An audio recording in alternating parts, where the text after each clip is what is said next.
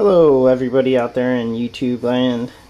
This is a public alert for all you people who live in Trader Joe's areas where you can buy Trader Joe's products. This is an alert about their deceptive packaging of their salsa, their hummus, several other products, pesto. They all come in the same container, which it's a 7-ounce container that looks like, I don't know, maybe 10, 11-ounce container. So the people over at corporate, someone named Kelly in particular, who ended up hanging up on me, said that you get what the product's labeled as, you get the 7 ounces.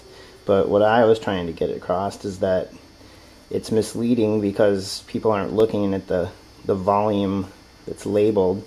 They're looking at the size of the container. And this container is deceptive because if you flip it over, as you can see, there's a big giant dimple in the bottom of the container. And I'm going to show you how you can fill that dimple with 3.5 tablespoons of liquid. It's quite a bit. I don't have a tripod, so I'm going to just kind of try to hold this camera as I scoop up. I'm using soy milk because it's a little easier to see than water. But I've got 1 tablespoon and put it in there. And I'm going to take a 2nd tablespoon. And I'm going to take a 3rd tablespoon. Looks like my counter's a little crooked.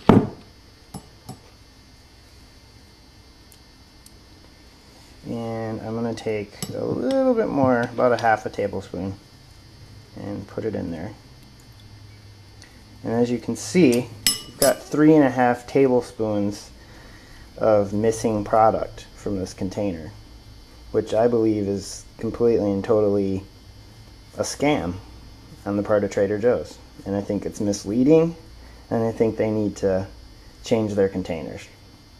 They need to make a shorter container or one that's smaller in diameter so that you see what you get rather than being scammed.